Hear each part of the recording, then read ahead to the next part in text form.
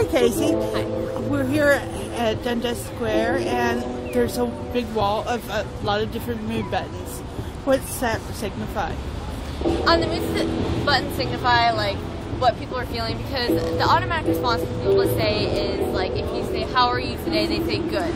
But really inside they're not really feeling good. They might be, but usually they're not. And so we're trying to get people to say what they really are feeling, be it okay, blah, hurt, bummed, or lonely. Like, just to show how your mental health really is feeling. And the whole point of this campaign is to get rid of stigma and anything to do with mental health, because it's just the stigma is so, like, it deteriorizes people and they just don't want to get help anymore.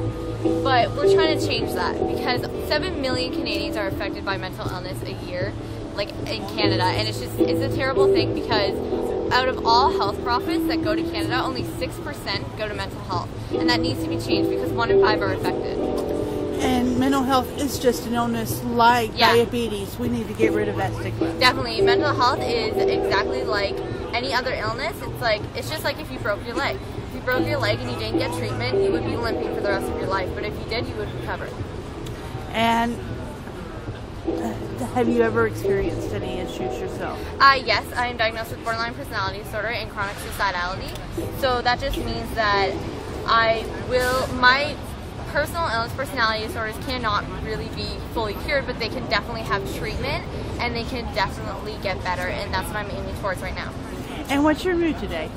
My mood is very inspirational. I'm very inspired. Thank you very much. Thank and you. You are inspirational. Thank you, you. Casey.